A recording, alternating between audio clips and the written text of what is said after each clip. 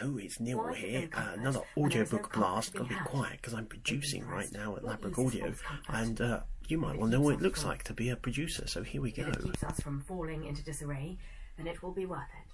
Just until we can calm our fears enough to form a plan, speak to the other villagers, organise. And what will that comfort look like? Oban asked. What falsehoods will you feed them? Tell them that all will be well? Tell them to tuck away in their beds tonight and pay no mind to the hundreds who have died in the past, to think nothing of how many of us will be dead in the coming weeks. Where is the comfort in that, Siva? Answer me that.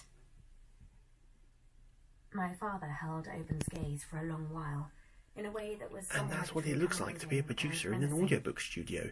There's another Audiobook Blast. See ya! There is nothing to be...